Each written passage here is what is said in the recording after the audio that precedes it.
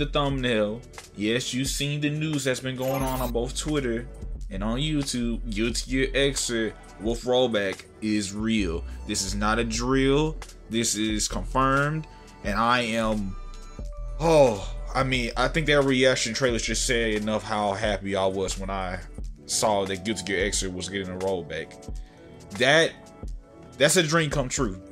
And the reason why that I specifically am so happy about this, if you guys may not know, Guilty Gear Xrd was my first Guilty Gear fighting game.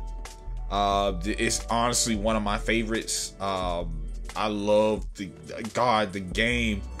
Oh, bro, this is like my first Arxis game that I really was digging deep into. I wasn't good at it. I sure didn't know what the hell I was doing at the time, but I had fun with it, man. I love playing with Soul, Sin, Jam, and I think I was playing with Kai too as well. That's what I really started falling in love with the character. But like, God, bro, I just remember how fun this game is, and now we can finally play it with rollback netcode. I even did some videos on Xrd, well, just small, not a lot of them, but just maybe a combo video here and there. But the fact that we're getting rollback now, I didn't think it was even possible to put rollback in Xrd.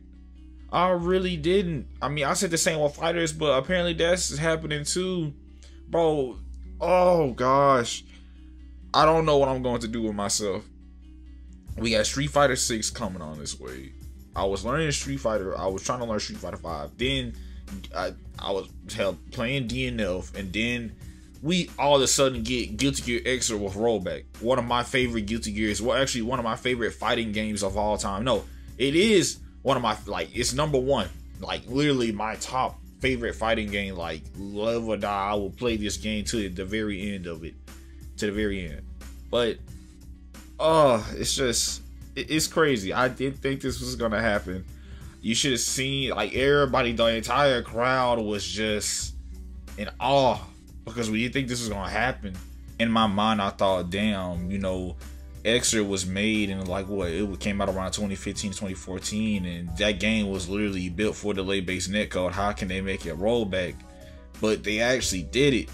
I know it took a very long time, and it was probably a lot of hard work, because I feel like the 2.5, like, putting rollback into 2.5D games, especially when it was, you know, they used to be just delay-based netcode, seems like it would be a lot harder to do compared to doing it on a more sprite-based game like Persona 4 Arena or Blaze Blue Central Fiction.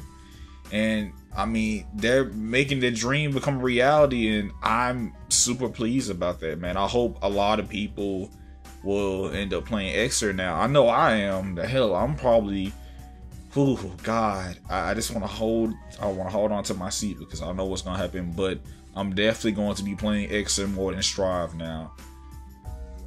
Guys, it's amazing. But the good thing is, now that both Guilty Gear Accent Core, Guilty Gear Xrd, and Guilty Gear Strive all have rollbacks, so you have 3 options to choose from. So by the end of the day, Guilty Gear fans, rejoice. People who want to get into Guilty Gear, rejoice. You can play all 3 of the games with stable and good netcode. With that said, I mean, damn, life's good right now, boys. It's good to be a Guilty Gear fan right now.